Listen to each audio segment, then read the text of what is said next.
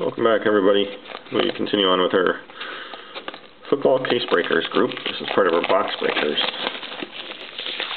group, and take a look at the website on top of the screen there, freewebs.com/boxbreaker. And we've doing this for 4 years now as a group, and we've kind of expanded into different kinds of groups. In this one, we do all new releases as they come out. We do full cases, and you get the new product hot off the release, just in time to redeem them all.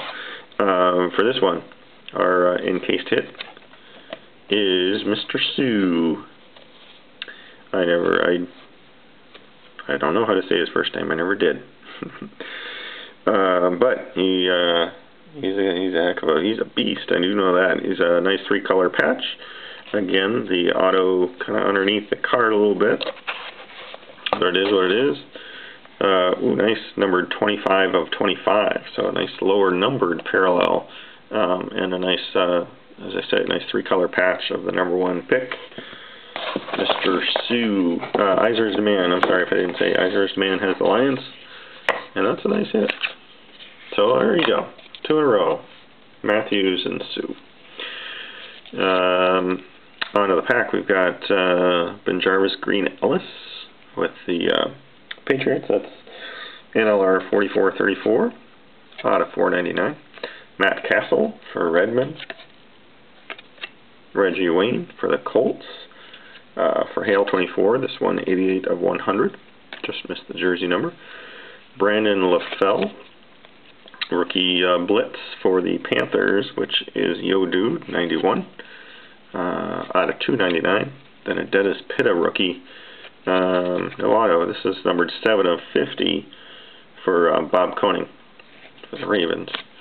And then Antonio Brown, for our redemption per pack, basically. Antonio Brown with the Steelers is 11-11-11. This is out of 449. Skip the redemption, come back to a Tony Romo jersey for the Cowboys. That's Iser's Demand, and this is out of 299. Redemption, simply rookie, number 187. Your base rookie auto 187 is Sean Weatherspoon. Sean Weatherspoon. I don't know, I want to say Falcons, but I'm taking a wild guess on that. So we'll look it up and make sure we get it right, because it goes to whoever owns the team of Sean Weatherspoon. But here's another look at Sue, and let's see if we can keep the momentum going, and still 5 more boxes to go, so stay tuned.